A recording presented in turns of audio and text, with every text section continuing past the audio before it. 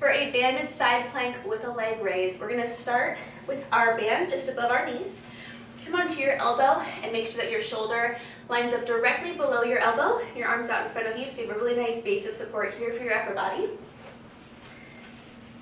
Now stack your feet on top of each other and lift your hips up into this side plank position. Squeeze your glutes, pull your abs in tight.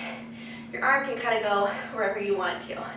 All right, from here, lift your leg up, and you can either hold, which is really hard in and of itself, or you can bring it back down and then lift up. My band's coming down onto my kneecap. So you always want to keep your band above your kneecap on your actual thigh.